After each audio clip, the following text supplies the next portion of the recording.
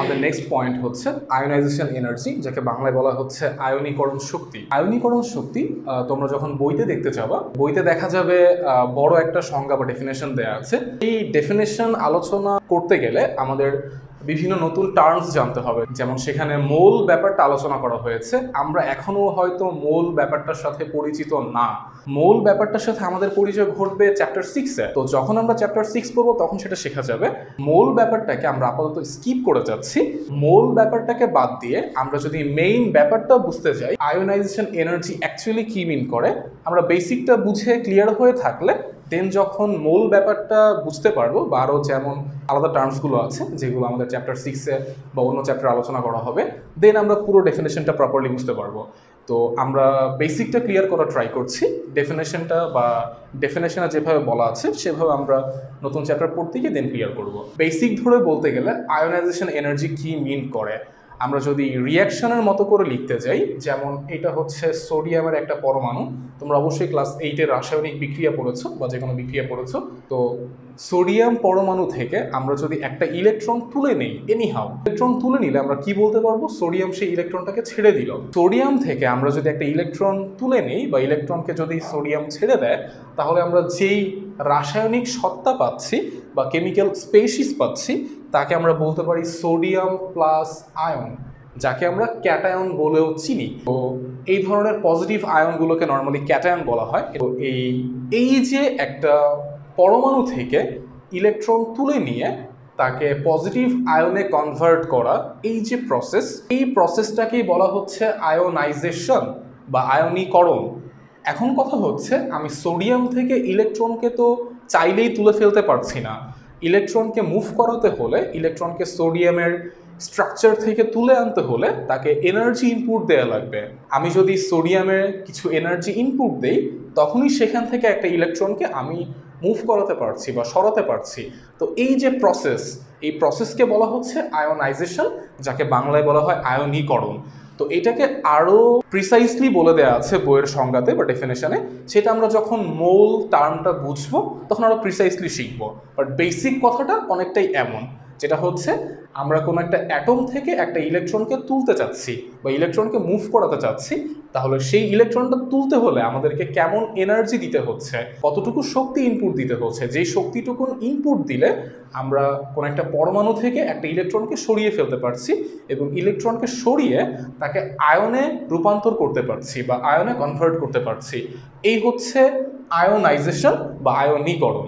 তো এই যে আয়োনাইজ করলাম বা আয়নে পরিণত করলাম, এটার জন্য যে পরিমাণ শক্তির পরিবর্তন হলো বা যে পরিমাণ শক্তির হিসাব নিকাশ হলো এই পার্টটুকুনের মধ্যে, এই পুরো ব্যাপারটাকে বলা হয় আয়োনাইজেশন এনার্জি বা আয়নীকরণ শক্তি। তো এখন আমরা শিখব এই আয়োনাইজেশন এনার্জি বা কোনো একটা পরমাণুকে আয়নে কনভার্ট করা, এই ব্যাপারটাও কিভাবে পর্যায়বৃত্ত ধর্ম হতে পারে, এই ব্যাপারটা আমরা আলোচনা করার ট্রাই করব। তো যেহেতু আমাদেরকে অলরেডি বলে দেওয়া আছে আয়োনাইজেশন এনার্জি বা আয়নীকরণ শক্তি একটা পর্যায়বৃত্ত ধর্ম পরমাণুর জন্য বা মৌলের জন্য, তাহলে আমরা অবশ্যই তাকে দুইভাবে আলোচনা করব। একটা হচ্ছে সেটা পর্যায় বরাবর কিভাবে পরিবর্তিত হবে, আর একটা হচ্ছে কোনো একটা গ্রুপ বরাবর এই ধর্মটা কিভাবে পরিবর্তিত হতে যাচ্ছে। তো ফার্স্টে আমরা পর্যায় বরাবর পরিবর্তনটা হিসাব নিকাশ করতে চাচ্ছি। একটা ইম্পর্টেন্ট কনসেপ্ট হচ্ছে, আমরা পর্যায় বরাবর বা গ্রুপ বরাবর যে পরিবর্তনটা হিসাব নিকাশ করতে যাব, সেই পরিবর্তন হিসাব নিকাশ করার আগে আমাদের একটা ছোট্ট কনসেপ্ট জানা দরকার। সেই কনসেপ্ট হচ্ছে, আমরা কি চাচ্ছি, একটা পরমাণু থেকে, একটা পরমাণুর স্ট্রাকচার থেকে একটা ইলেকট্রন তুলে নিতে চাচ্ছি, বা তার লাস্ট শেলের যে লাস্ট ইলেকট্রন, সেই ইলেকট্রনটাকে তুলে নিতে চাচ্ছি। তাহলে এই যে ইলেকট্রন তুলে নেয়া, এই ইলেকট্রনকে একটা পরমাণু থেকে আমি চাইলেই তুলে নিতে পারবো না। ইলেকট্রনকে মুভ করাতে হলে বা তুলতে হলে আমাকে এনার্জি ইনপুট দিতে হবে, এবং এই যে এনার্জি, তার অ্যামাউন্ট কেমন হচ্ছে, অ্যামাউন্ট কি খুব বেশি হচ্ছে না কম হচ্ছে, বা কোন পরমাণুটার জন্য, কোন অ্যাটমটার জন্য আমি কেমন এনার্জি ইনপুট দিচ্ছি বা কেমন এনার্জি দেয়া দরকার হচ্ছে, এই ব্যাপারটা কিভাবে পর্যায়বৃত্ততা শো করে সেটা একটু বুঝবো। সেটা বুঝতে হলে আমাদেরকে জানতে হবে অ্যাটমের নিউক্লিয়াস থেকে বা পরমাণুর যে নিউক্লিয়াস, সেখান থেকে আমাদের লাস্ট শেলের যে ইলেকট্রনটাকে আমরা মুভ করাবো, সেই ইলেকট্রনের যে ডিস্টেন্স, এই ডিস্টেন্সটা কত বেশি বা কত কম। যেমন আমরা সোডিয়াম দিয়ে এক্সাম্পল দিয়ে শুরু করেছিলাম। সোডিয়াম নিয়ে যদি বলি, এখানে আর্গনও প্লট করে নিচ্ছি সাথে। আমরা আলোচনা করতে চাচ্ছিলাম পরমাণুগুলোর জন্য কিভাবে আয়োনাইজেশন এনার্জি পর্যায়বৃত্ত ধর্ম হতে পারে বা পিরিয়ডিক প্রপার্টি হতে পারে।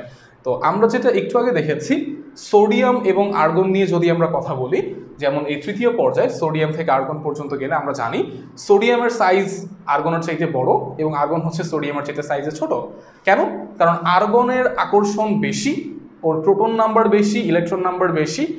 এই প্রোটনগুলো ইলেকট্রনকে জোরালোভাবে আকর্ষণ করছে এবং সোডিয়াম তার ইলেকট্রনগুলোকে এর চাইতে কম জোরালোভাবে আকর্ষণ করছে বা আর্গনের চাইতে কম জোরালোভাবে আকর্ষণ করছে। সো স্বভাবতই বলতে পারবো আর্গন যেহেতু তার ইলেকট্রনগুলোকে বেশি জোরালোভাবে আকর্ষণ করে, তাহলে এখান থেকে আমি একটা ইলেকট্রন তুলে ফেলতে চাইলে অবশ্যই আমাকে বেশি এনার্জি ইনপুট দিতে হবে। কেন? কারণ আর্গন তার ইলেকট্রনকে সোডিয়ামের চাইতে বেশি জোরালোভাবে আকর্ষণ করে ধরে রেখেছে। সিমিলারলি আমি যদি আর্গনের পার্সপেক্টিভে সোডিয়াম নিয়ে চিন্তা করি, সোডিয়াম তার ইলেকট্রনকে এতটা জোরালোভাবে ধরে রাখেনি যতটা আর্গন ধরে রেখেছে। সো আমরা বলতেই পারছি কম্পারেটিভলি আর্গনের থেকে একটা ইলেকট্রনকে তুলতে যে পরিমাণ এনার্জি ইনপুট দিতে হবে, সোডিয়ামের থেকে এই লাস্ট ইলেকট্রনটাকে তুলে ফেলতে অবশ্যই তার চাইতে কম এনার্জি ইনপুট দিতে হবে। এই ছিল আমাদের কনসেপ্ট। যদি আমরা কোনো একটা পর্যায়ে বরাবর আগাই, তাহলে সেই পর্যায়ে বরাবর আগালে আমরা বলতে পারছি, যেমন তৃতীয় পর্যায় নিয়ে যদি বলি, সোডিয়াম থেকে আর্গন পর্যন্ত আগালে সিরিয়ালটা এভাবে বলা যায়। সোডিয়াম এবং আর্গন থেকে আমরা বলতে পারলাম সোডিয়ামের একটা ইলেকট্রনকে তুলতে আর্গনের চাইতে অবশ্যই কম এনার্জি দেওয়া লাগছে, কারণ সোডিয়ামের লাস্ট ইলেকট্রনগুলোর প্রতি আকর্ষণ কম্পারেটিভলি আর্গনের চাইতে কম। সো আমরা এইভাবে বলতে পারবো, যেহেতু ম্যাগনেসিয়ামের আকর্ষণ সোডিয়ামের চাইতে একটু বেশি, দেন অ্যালুমিনিয়ামের আকর্ষণ ম্যাগনেসিয়ামের চাইতে আরেকটু বেশি, সিলিকনের আকর্ষণ আরেকটু বেশি লাস্ট শেলের ইলেকট্রনগুলোর প্রতি, যেহেতু তার প্রোটন নাম্বার বেড়ে যাচ্ছে। সো আমরা এইভাবে বলতে পারবো সোডিয়ামের চাইতে ম্যাগনেসিয়ামের আয়নীকরণ শক্তি বা আয়োনাইজেশন এনার্জি একটু বেশি হবে, কারণ ম্যাগনেসিয়াম তার ইলেকট্রনগুলোকে একটু বেশি জোরালোভাবে ধরে রেখেছে সোডিয়ামের চাইতে। সিমিলারলি অ্যালুমিনিয়ামের আয়নীকরণ শক্তি আরেকটু বেশি, সিলিকন আরও বেশি। কনজিকিউটিভলি আগালে আমরা বলতে পারবো আর্গনের আয়নীকরণ শক্তি বা আয়োনাইজেশন এনার্জি সোডিয়াম, ম্যাগনেসিয়াম এদের প্রত্যেকের চাইতে সবচাইতে বেশি। বা তৃতীয় পর্যায় নিয়ে বলতে গেলে সবচাইতে বেশি হচ্ছে আর্গনের, সবচাইতে কম হচ্ছে সোডিয়ামের। সো আমরা এভাবে সামারাইজ করে বলতে পারছি, যদি আমরা কোনো একটা পর্যায় বা পিরিয়ডের লেফট থেকে রাইটে শিফট করি, তাহলে ব্যাপারটা এইরকম দাঁড়াচ্ছে। লেফট থেকে রাইটে শিফট করলে সোডিয়াম থেকে আর্গন পর্যন্ত যদি আগাই, তাহলে আয়োনাইজেশন এনার্জি পর্যায়ক্রমিকভাবে বাড়বে। তো নেক্সট যেই পয়েন্ট আমরা এখন অবজার্ভ করতে যাচ্ছি, গ্রুপ বরাবর যদি আমরা মুভ করি তাহলে আয়োনাইজেশন এনার্জিটা কেমন হতে পারে। আমরা আবার অবজার্ভ করি, এখানে সোডিয়াম অলরেডি প্লট করাই আছে। যদি হাইড্রোজেন নিয়ে কথা বলি, আমরা অলরেডি শিখেছি হাইড্রোজেনের চাইতে লিথিয়ামের সাইজ বড়, লিথিয়ামের চাইতে সোডিয়ামের সাইজ বড়, সোডিয়ামের চাইতে পটাশিয়ামের সাইজ বড়। কেন সাইজ বড় হয়েছিল আমরা এর আগের পয়েন্টেই শিখেছি, যেখানে আমরা আলোচনা করেছিলাম size or radius of atom বা পরমাণুর আকার এবং ব্যাসার্ধ। সেখানে আমরা শিখেছি অলরেডি যদি আমরা কোনো একটা গ্রুপের ওপর থেকে নিচে যাই, তাহলে তার ব্যাসার্ধ বা আকার আস্তে আস্তে বাড়বে, বিকজ নতুন একটা শেল অ্যাড হচ্ছে প্রত্যেকটা পিরিয়ডে এসে। তো আমরা হাইড্রোজেন এবং সোডিয়াম দিয়ে কথাটা এভাবে বলতে পারি, হাইড্রোজেনের লাস্ট শেলের ইলেকট্রন বা হাইড্রোজেনের একটাই শেল আছে, এই শেষ কক্ষপথ যেটা, সেই ইলেকট্রনটা নিউক্লিয়াস থেকে খুব বেশি দূরে না, যেখানে তার পার্সপেক্টিভে সোডিয়ামের লাস্ট ইলেকট্রন তার নিউক্লিয়াস থেকে অনেক বেশি দূরে। সো ডিস্টেন্স বেড়ে গেলে তার লাস্ট ইলেকট্রনের প্রতি নিউক্লিয়াসের আকর্ষণ অবশ্যই কমে যাবে হাইড্রোজেনের কম্পারিজনে বা হাইড্রোজেনের তুলনায়। সো আমরা এভাবে বলতে পারছি, যেহেতু হাইড্রোজেনের ইলেকট্রন খুব কাছে আছে নিউক্লিয়াসের, তো অবশ্যই তাকে হাইড্রোজেন নিউক্লিয়াস খুব জোরালোভাবে আকর্ষণ করে রেখেছে।